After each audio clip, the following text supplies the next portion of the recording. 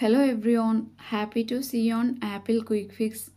Here we are going to see how to fix alarm volume too low on iPhone after iOS 26 update.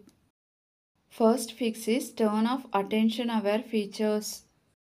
First navigate to the Face ID and passcode menu.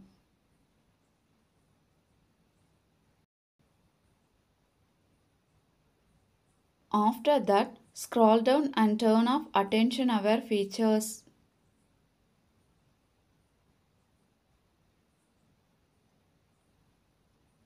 Now check the alarm volume on your iPhone.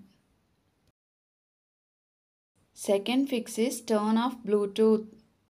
Alarm volume will become low if any Bluetooth device is connected with your iPhone. So turn off Bluetooth and then check if the alarm volume becomes normal on your iPhone. Third fix is change the alarm tone.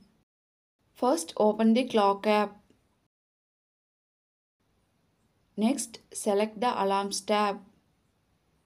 Then select the alarm that you have set. After that, tap on sound. Here, select the default alarm sound or any other loud alarm tone.